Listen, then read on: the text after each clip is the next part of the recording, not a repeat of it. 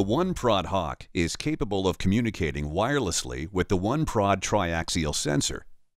The tri-axial sensor measures 3 axes of vibration simultaneously. Therefore, we need to tell the analyzer the orientation of the sensor so that it can process the information properly. You can mount the sensor vertically, horizontally, or axially. There is a clearly marked X on the accelerometer.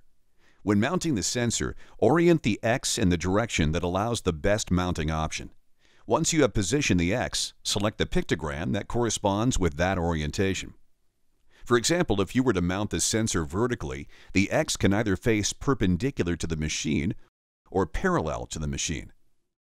Take note that the orange line on the pictogram represents the X-axis and lines up with the position of the X on the accelerometer. Once you have determined the proper sensor orientation, you have the option of replacing the pictogram with an actual photograph of the sensor orientation using the built-in camera. To replace the pictogram with a photograph, first select the appropriate sensor orientation pictogram. Next, you will select the Sensor Position Picture tab in the top left of the screen. Select New Picture. Now that the camera has been activated, simply focus on the sensor and press one of the 2 picture buttons at the top right or left corner of the screen.